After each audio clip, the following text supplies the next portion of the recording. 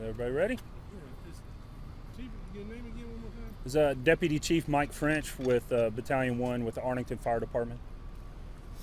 What can you tell us out here today?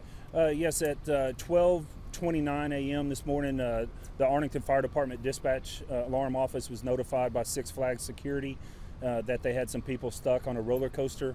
We arrived on scene and found out that there was 8 passengers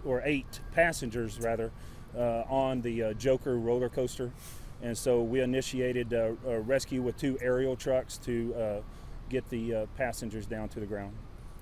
Any complications you guys ran into? I know it was raining out there. Yeah, at the time the roller coaster stuck, there's a severe thunderstorm moving through the Arlington area. I don't know how much that played a role in the roller coaster doing what it did, but it didn't stop us. We went ahead and set our aerials, and we were able to start the rescue as soon as we got here.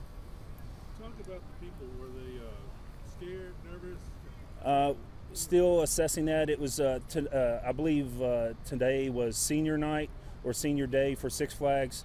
So it's my understanding that there's seniors, high school seniors from all over the state that came to Six Flags tonight. The park is open till 5 a.m. this morning.